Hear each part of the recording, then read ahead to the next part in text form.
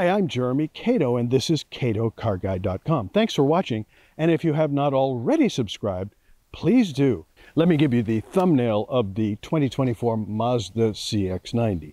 It's quick off the line, the handling is sporty, the ride is comfortable, the equipment is excellent. The equipment level on this $56,000, as you see, tested SUV is really good, but most of all, it's the cabin. This has one of the most beautiful cabins I've seen in a long time, and that includes vehicles twice or three times the price.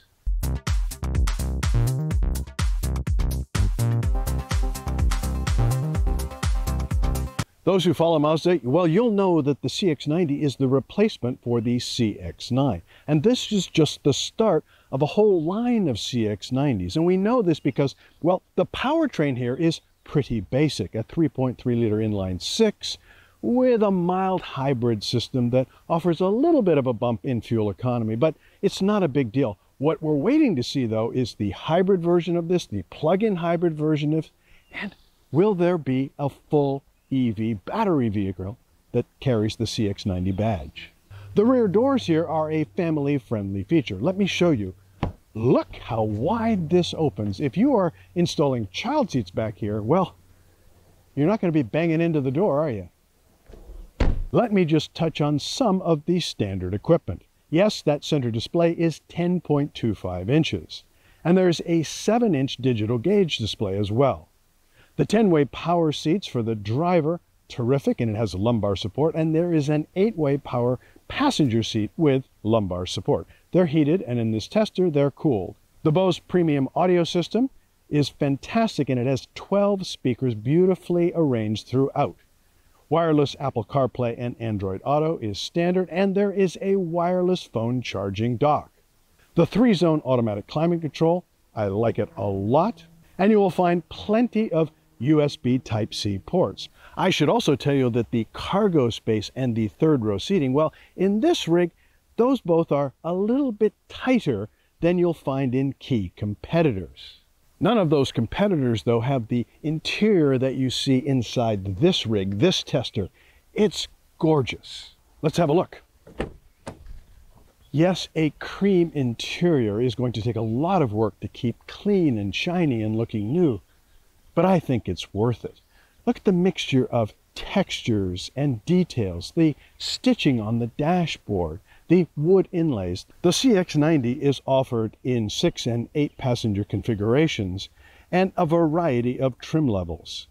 What you see here is also functional. There's a good variety of physical buttons for the many major functions, and they're all labeled so you can easily find them and use them. I like the driving position. It's comfortable, the seats are pretty good, and the rest of its interior, the controls, well, they're just all beautifully laid out. My only downside here is this screen. The touchscreen is still slightly undersized. On the plus side, well, it's right in your eye line, and the horizontal layout gives you enough information that you can live with it. On long road trips, you will enjoy the buckets up front. They are comfortable and well padded. The captain chairs in the back seat of my tester, not so great. I would rate them at best average. And the third row, well, unless you're a very tiny person, you will not find it a particularly comfortable place.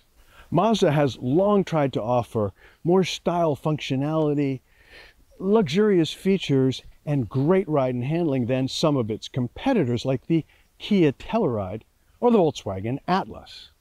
You might also want to cross-shop the Honda Pilot, Hyundai Palisade, and Toyota Highlander. And I particularly like the Highlander because it has an exceptionally effective hybrid drive system. So if fuel economy is a big deal for you, that is a rig you definitely want to cross-shop. If you're the driver on a road trip, well, you will like the adaptive cruise, the lane keeping assistance, and the blind spot warning system, and many of the other safety functions as well.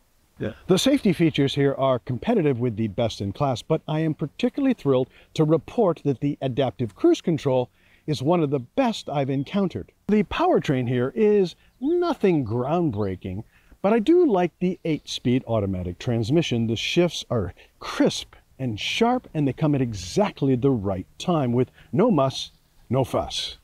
Still, the CX-90 here gets pretty darn good fuel economy given that it has only a very, very basic hybrid drive system.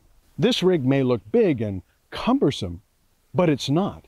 The ride is stable, it takes a corner very well, the steering is tight, and the brakes are very responsive. All in all, a good example of Mazda's commitment to ride quality, to responsiveness, and to making the driver live an experience they really enjoy.